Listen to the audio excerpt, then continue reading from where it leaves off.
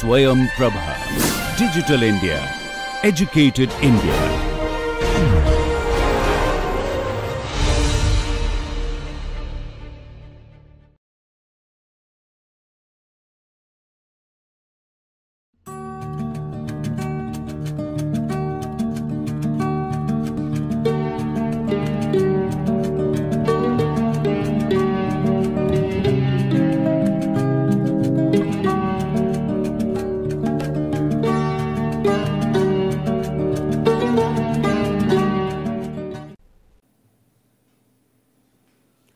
We continue our discussion on numerical solution of parabolic partial differential equations. Here we would talk about both unsteady heat conduction equation as well as the Stokes' first problem.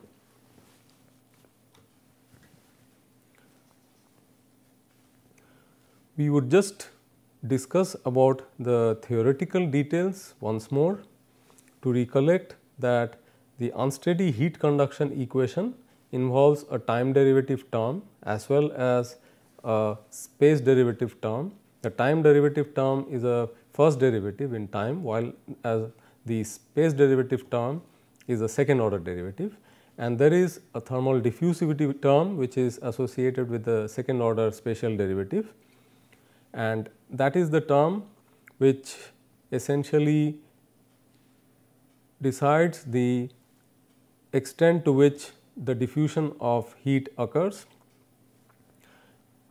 This problem could also be looked at from a fluid dynamic perspective, and then we have a slightly different placement of the problem where we have two parallel flat plates and there is a incompressible viscous fluid which is confined within the gap between the two plates.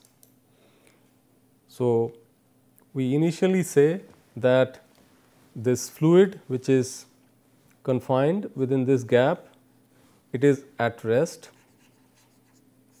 that is at t equal to 0, the fluid is at rest, and then at t equal to 0 plus we make one of the plates to move. Here incidentally we have shown the upper plate to be moving towards the right, and then we try to find out how the fluid which is confined within the gap is set into motion by the movement of the upper plate, considering that this is a viscous fluid.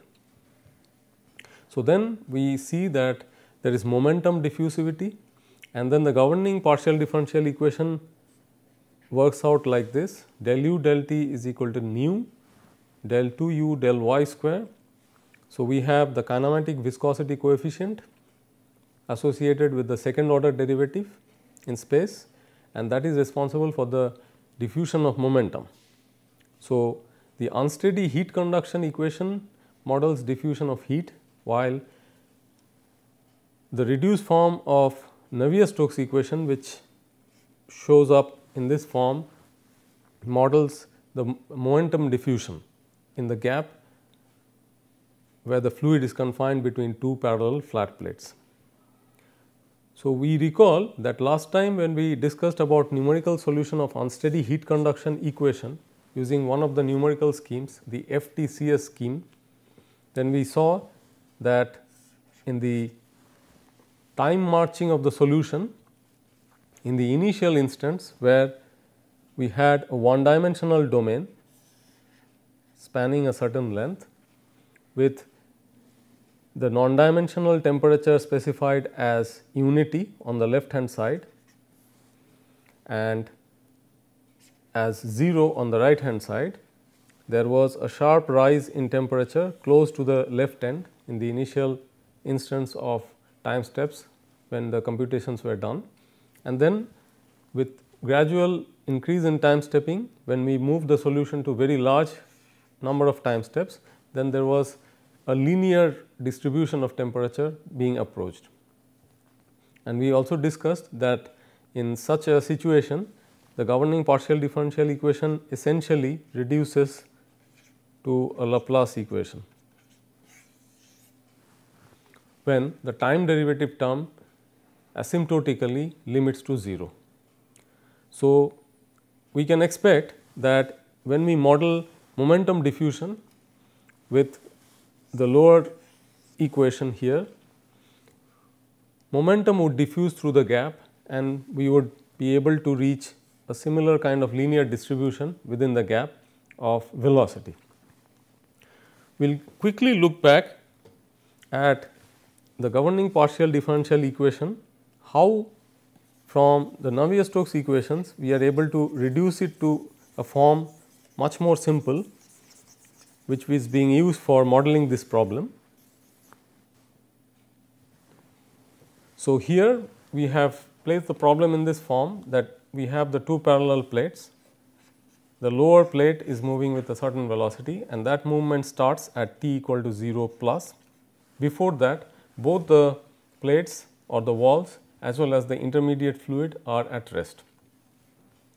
So, it is an incompressible viscous fluid and therefore, we invoke the incompressible Navier-Stokes equation. Here we invoke it in 2 dimensions because we can very clearly see 2 dimensions here, the x direction and the y direction. X is along the length of the walls of the plates and y is normal to them, and we have a gap of h separating the 2 walls, and this problem is known as the Stokes' first problem.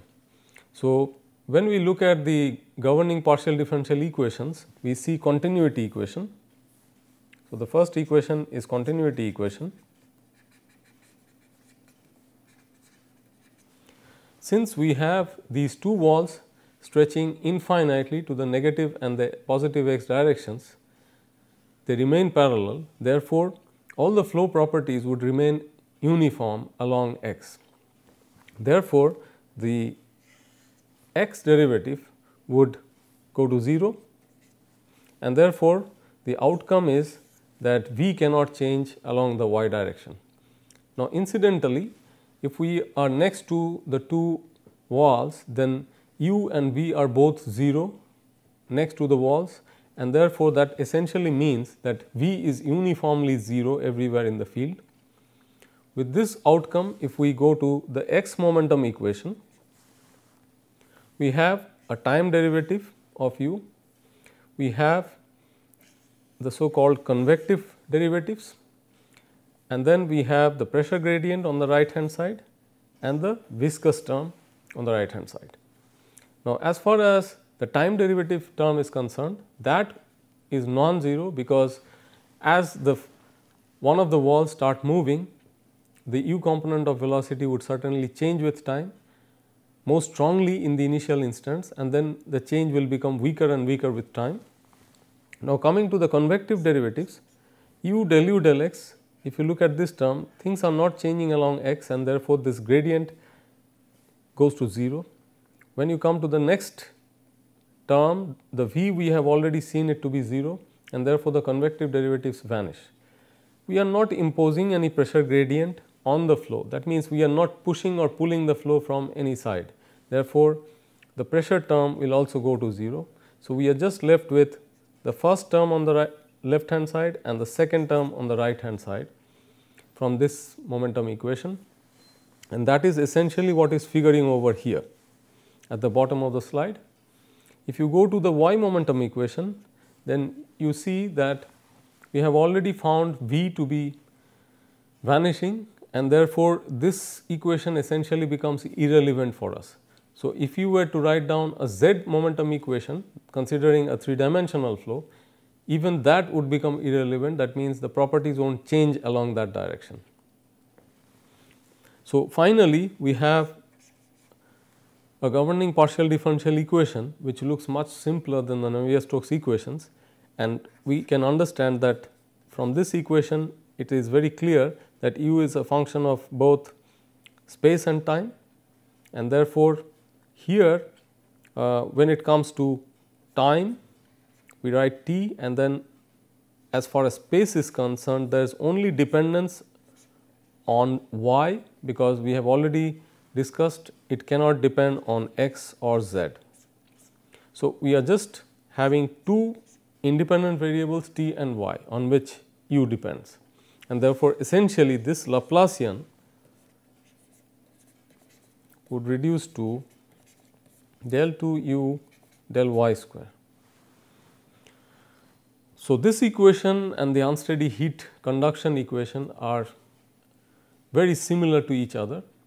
So, this equation would be relevant whenever we are looking at the Stokes first problem, where u essentially means the x component of the velocity, while the unsteady heat conduction would help us solve for the heat conduction through a conducting medium as a function of time and space. We are interested to know whether we could look for an analytical solution for this problem. So, we have our partial differential equation in this form for the fluid dynamic problem, the Stokes first problem.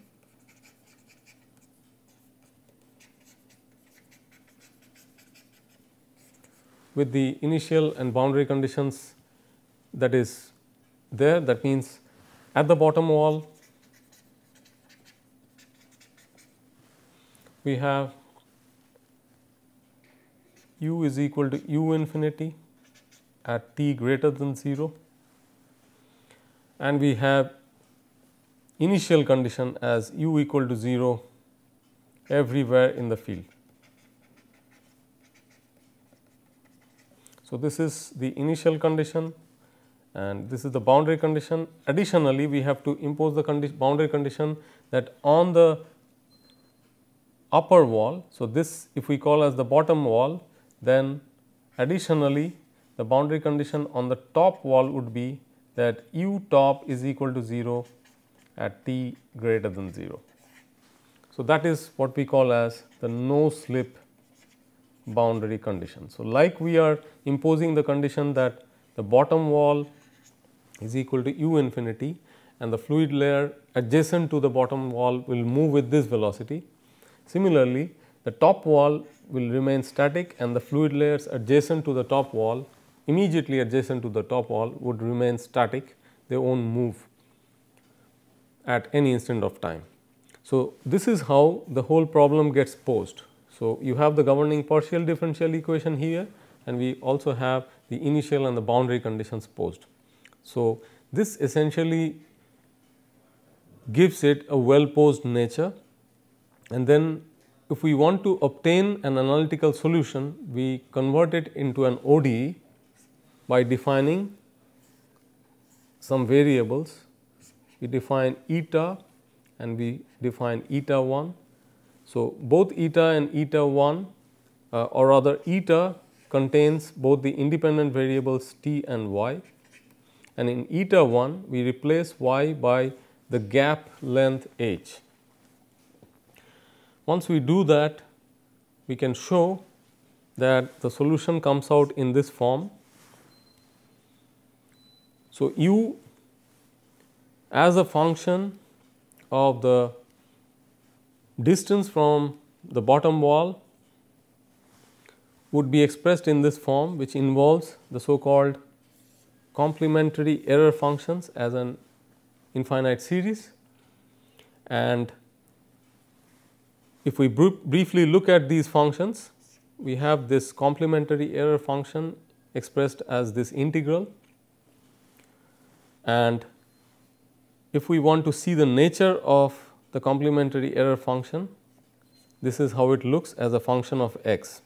So, as you vary x from a negative through 0 to the positive direction, this is how the value of the complementary error function shows up. So, that is what would contribute to the solution over here, the series forming the complementary error functions. And once we have this analytical solution, we should be in a position to compare the numerical solution that we generated through the first scheme that we learned for discretizing parabolic partial differential equation, that is the FTCS solution that we discussed at length in the previous lecture. The solution can now be compared with the analytical solution that we have over here, and that would quantify the numerical error that we are committing. This could be taken up as a good homework problem for which a small computer program may be written and then a comparison made. We need to remember that the error function or the complementary error function They are of extremely high importance in different domains like probability, statistics, partial differential equations, especially when we are discussing diffusion phenomena. So, when we are talking about the parabolic partial differential equations, we are talking about transient diffusion phenomena. When we talked earlier about elliptic partial differential equations, we talked about steady state or equilibrium solutions for diffusion phenomena. So, both elliptic as well as partial differential equations, they deal with diffusion phenomena. In one case we talk about steady state or equilibrium solution, that is in the case of elliptic equations, while in the other case we talk about transient solution, that means how the time dependent diffusion takes place, that is modeled through parabolic partial differential equation.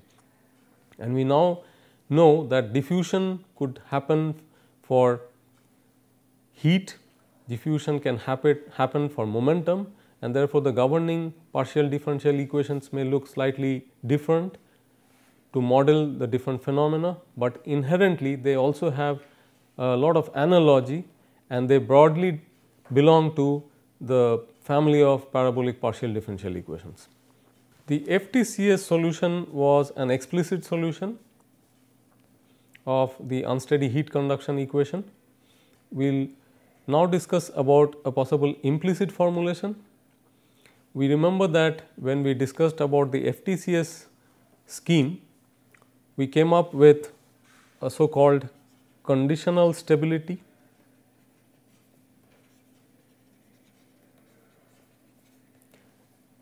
So, there was a certain condition that we derived which would need to be followed in order to keep the computations stable and finally give us meaningful results.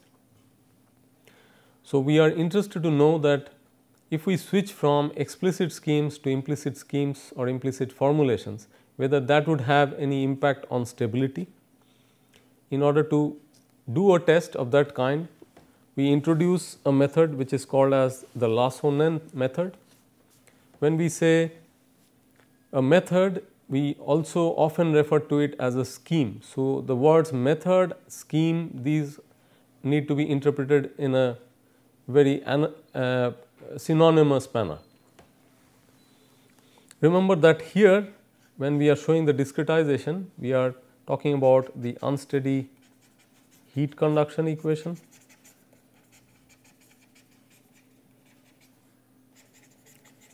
So, we are making use of the thermal diffusivity. So, if you look at the Lassonen method, what has been done is that you have the Euler first order discretization for the time derivative term, and you have a second order central discretization for the space derivative. But the interesting thing is that the time level of all these terms are at the n plus 1th level and not nth level. So, if it was nth level, that would have given you back the FTCS scheme, but here we are introducing a new scheme which is called as the Lassonen scheme or the Lassonen method, and here we would like to keep these terms at the n plus 1th time level. Now, if you follow this discretization, the formal order of accuracy of the scheme that you will have is first order in time and second order in space. That can be shown through the Taylor series approach. If you rearrange the terms a bit, you would see that you would have coefficients for the 3 variables for this equation. So, these are the 3 variables that you have, and this is the known term because it comes from the nth time level. So, we know all ui's are known at nth time level, and therefore, what you have on the right hand side is a known term, a known value, and what you have on the left hand side are 3 unknowns, and therefore, this gives you a tridiagonal system of equations when you write down this equation for all the i's.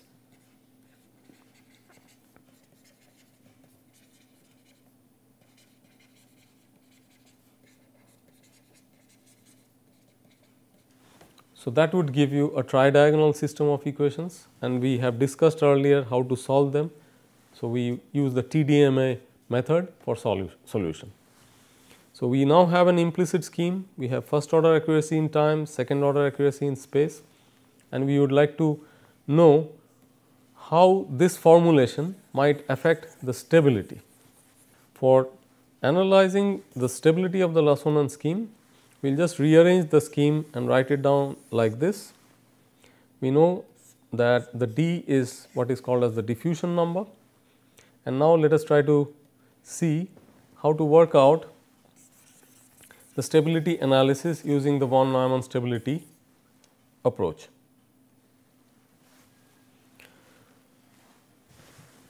So, according to the von Neumann stability approach, we will replace all these terms by Fourier terms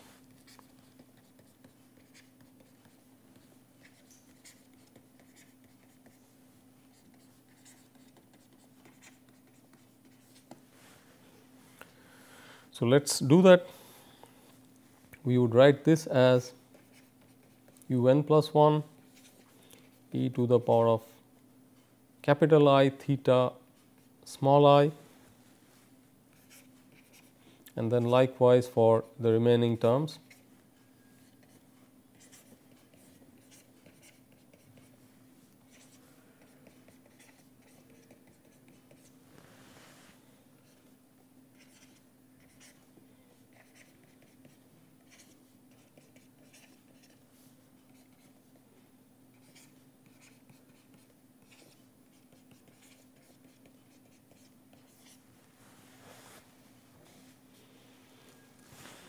So, we can take e to the power of I theta I common. So, we should be able to get this form.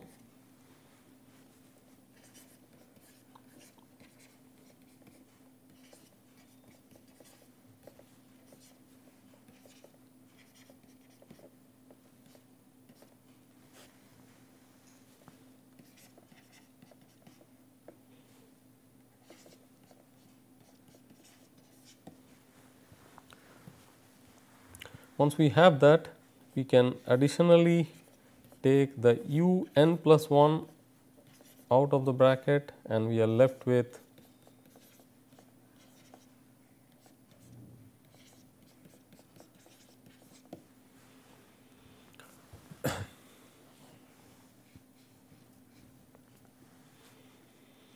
now if you sum up these two terms, then you will be left with 2 cos theta by the Euler formula.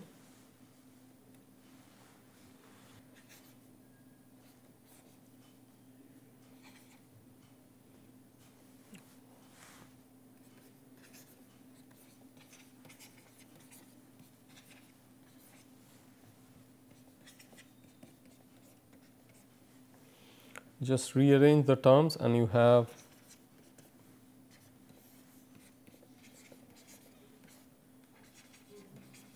a form like this.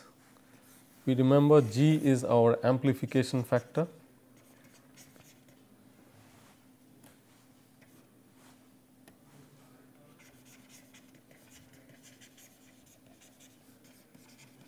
Which means it is the ratio of un plus 1 by un. Now, we need to figure out that for various values of cos theta, how this term will work out. Remember that d of course is greater than 0, it is a positive number. Let us try out a few possible values of cos theta. Let us say if cos theta is equal to minus 1, then what happens to g? We have g is equal to 1 by 1 plus 4d, which is of course always less than 1 because d is greater than 0. If you take a value of cos theta equal to 1, let us say, so in that case what is g? G is going to be 1 by 1 and then you have g exactly equal to 1. When it is 0, when cos theta is equal to 0, then you have g equals 1 by 1 plus 2 d, which again is less than 1, which means irrespective of the value of cos theta, we are able to maintain the condition that g is less than equal to 1, and that essentially satisfies the condition of stability that we have discussed, and therefore, this gives you a so called unconditionally stable scheme, and that is a big advantage, as we know from our experience, that irrespective of your choice of spatial and temporal steps, that means how you choose delta x and delta t with the given value of alpha, there would not be any kind of instabilities arising out of your computations, and this is a very big advantage, as we can understand. So, we now understand that the stability analysis that we did for Larson scheme produces an unconditionally stable scheme. If we look ahead into other schemes which can help us discretize partial differential equations of the parabolic type that we are discussing currently, we would be able to look at schemes which can be even better than the Larson scheme in certain respects. One could be that it improves the order of accuracy. So, in a later lecture we will discuss about certain other schemes which can help us improve the order of accuracy, keeping the unconditional stability which we saw for the Larson scheme. We would also discuss schemes where we could have an advantage over explicit schemes, in the sense that when we apply them to multidimensional problems, then there would be no severe restrictions on the choice of time steps. So, these would be discussed in later lectures. Thank you.